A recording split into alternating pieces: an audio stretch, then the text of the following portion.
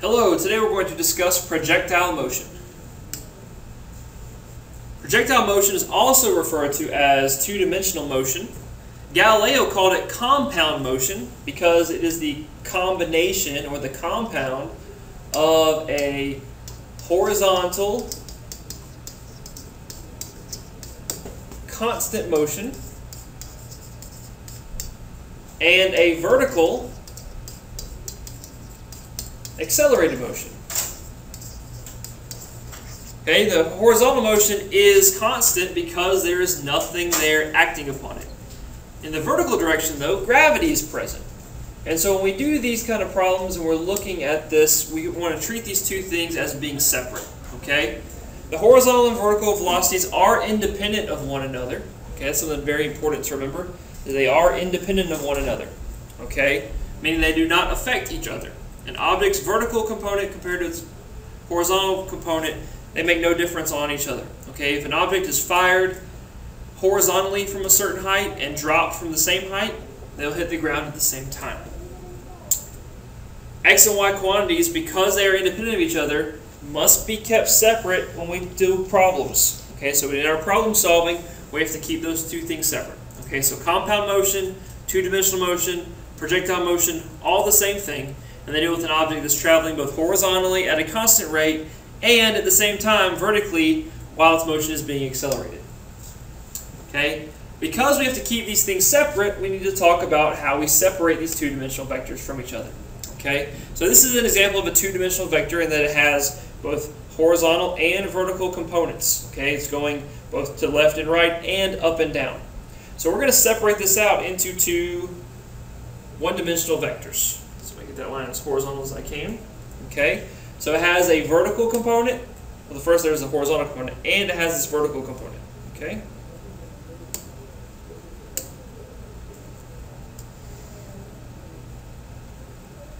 So if we look at this, we have the horizontal component, which is the blue line, and we have the vertical component, which is the green line.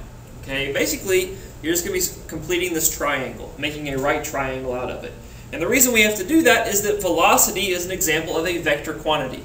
So any vector quantity that you have that you need to separate out into components, you're going to have to set up in a triangle and complete the triangle. Okay, so if we were to label this triangle, we'd have our angle theta right here. This is a right angle, okay?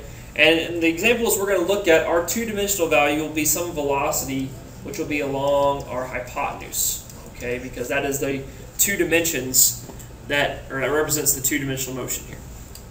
We would have a horizontal component of the velocity, Vx, and we would have the vertical component of the velocity, Vy.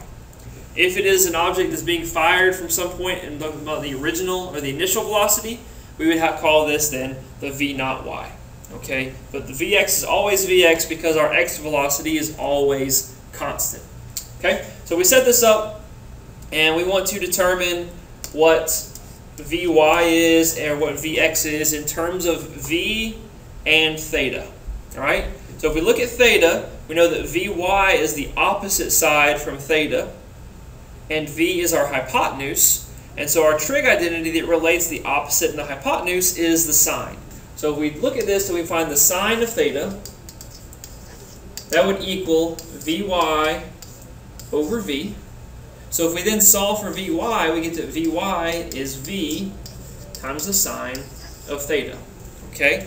So just a real simple trig identity there, plugging in our angle as theta, plugging in our velocity as v, and then we're solving for our velocity in the y direction. We can do the same thing then for our x side because it's the adjacent side to our angle theta. And so our trig identity that relates the adjacent and the hypotenuse is cosine. So if we were to set this up, we would say the cosine of theta equals Vx over v. And if we rearrange that, we get that Vx, the horizontal component of motion, is equal to the overall speed times the cosine of the angle theta. And remember, that is going to be a constant value because there is no acceleration in the horizontal direction when we're ignoring air resistance, which is what we're going to be doing. If you were to look at the motion of an object in terms of a projectile, we can determine some different things about its motion by looking at these vectors here. Okay, so we'll call this our overall v. This will be our Vx. and then we'll have the Vy as well. Okay? As the object travels up in the air, its Vx is going to stay relatively constant. Okay? We'll say actually all the way constant if we're talking about air resistance being ignored. Okay? Our Vy, though, is going to get smaller and smaller. Why? Good, because gravity is affecting it. Okay? And at the peak, what is it doing in the vertical direction? That's right. At the peak here, it's changing direction. And we know that in order to change direction, you must have one moment in that change where your velocity is 0. But is the velocity in both directions going to be 0 at the peak? Of course not. Okay, if it was 0 at the peak, the ball would get to the point and just levitate it here and hang in the air. And if you're watching a baseball game or a football game, you know, the ball going out of the outfield or the quarterback throwing a pass, the ball would hang up in the air and just stay there for as long as it chose to. But no, it is just vertical, or just at rest in the vertical direction. Okay, so we're going to continue and complete our little graph here. And you'll notice that on the way down, the Vy's are getting larger while our Vx is remaining the same. Okay, the Vx is constant, Vy is accelerated. And so as we can see, that object flies through, and we get these smaller and smaller vertical vectors as it goes up, and hopefully, as well as I drew it, constant horizontal vectors. Okay, we call the distance it goes horizontally the delta x. Sometimes that's referred to as the range. Okay, and then if we're talking about the peak height, you know, this will be our delta y at the peak. Okay, to get to the peak height right there. Okay, so that's how we will look at it graphically. So let's solve a problem real quick. So in this case, we have a ball being fired with an initial velocity of 100 meters per second at an angle of 30 degrees above the horizontal. What is the range of the ball's flight? Okay, so if we set this up, first thing we're going to do is we're going to draw a velocity vector. All right, so let's make this as official as we can, and we're going to draw a little vector right here. Okay, and that's going to represent our overall speed, which in this case is that 100 meters per second. Our angle here is 30 degrees, and so we're going to determine what our Vx, and because this is our initial condition for our flight, this will be our V naught y, our initial velocity in the y direction. So we're going to solve for Vx and V naught y using our trig identities, and like we did before, we said that Vx is equal to V times the cosine of theta. So we'll plug in, and it'll be 100 meters per second times the cosine of 30. And let me plug that in my calculator right quick. And you'll get that the speed is 86 points. Sorry about that. 6 meters per second in the x direction.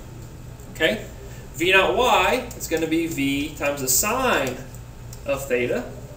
So that's going to be 100 meters per second times the sine of 30, which is going to be 50 meters per second. Sorry, it's so cramped together there. So now we have our Vx and we have our V naught y. Earlier I said that we need to keep our x and y components separate. And the way we're going to do that is we're going to use something called an xy table. And you've probably seen something like this called a t-table when you first start doing algebra and graphing. This isn't really a t-table because we're not pairing up values on each side of the table, but we are going to be keeping our values separate in this table. The first thing we're going to put is our Vx, because that's our first given, and our V naught y. And if you wanted to do your V times cosine 30 here and V times sine 30 here, that's fine. You don't have to do it over here on the side if you choose not to. So we're going to plug in. We've already plugged in. And we're going to put in our values. Okay? The question is asking, what is the range of flight? Okay? So what are we solving for here? We are going to be solving for horizontal displacement, delta x. That's our question mark. Okay? And we assume it's going to come back down and hit the ground. It doesn't tell us that it's not going to come back to the ground. It doesn't tell us some height to measure to, or doesn't want us to find delta y. So I'm assuming it's going to come back down to the ground. If it comes back down to the ground, what is this delta y? Exactly, it's going to be 0 meters. Okay, because it's going to go up and come back down to the ground again. We know that this is in the vertical direction, so our acceleration is going to be gravity. Let's just use 10 right now, just to keep it a little bit easier. If this is up and this is down, our velocity is up and our acceleration is down, we know that our acceleration must have the opposite sign, so it's got to be negative 10 meters per second squared. Okay, so here's our givens right at this point, and we need to find delta x. Remember that our acceleration, or our motion on the x side, is going to be constant. We only know one equation for constant velocity, and that's that Vx equals delta x over t. Okay? And if we notice, we have Vx, 86.6 meters per second. We're trying to solve for delta x. And so what else do we need? We need the time. Okay, and how are we going to find the time? Well, we're going to solve for that over here on our y side. So our unknown now for our y becomes the time of flight. Okay? So we're going to slide this up and over real quick. Hopefully we have the problem written down, just so we have a little more room to work. And we're going to solve for the time. So our equation that involves these four variables is that delta y equals v naught yt plus 1/2 at squared. And you can make the a a g if you wanted to, because we're looking at gravity.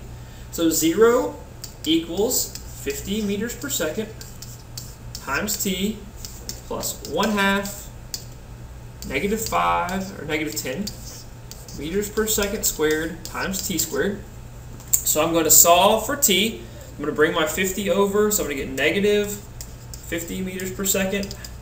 T equals negative 5 meters per second squared times t squared. One of our t's will cancel out. And we'll get that the time in flight in the air is going to be, good, 10 seconds. Okay, it's going to be in the air for 10 seconds. So now I can take this time and I can use it over here on the other side of the equation. Okay, because remember, an object cannot be in the air longer horizontally than it is vertically and vice versa. Okay, its time of flight is its time of flight. That is the only thing we're going to allow to cross this membrane. Okay, in biology you probably learned something about semi-permeable membranes. Well, if we treat this as a semi-permeable membrane, where the only thing that can permeate it is the time. Okay, so now we're going to plug that in over here on this side. Our Vx is 86.6 meters per second. Our delta x is what we're solving for, and our time is 10 seconds. So we cross multiply, and we get that delta x is 866 meters. Okay, so that's a long way for a ball to go. Probably not a very realistic speed there for a ball, but hopefully you get the gist there and get the idea of separating your variables, making sure that if you have a two-dimensional velocity vector, that you definitely break it apart. And then what did we do with the 100 once we broke it apart? Exactly, nothing. We never used it again. And that's the key here, guys. Once you use this two-dimensional velocity, you never use it again. Okay? Keep your variables separated, keep them independent of each other, except for the time, and you'll be a pretty good problem solver in two-dimensional problems. Thanks!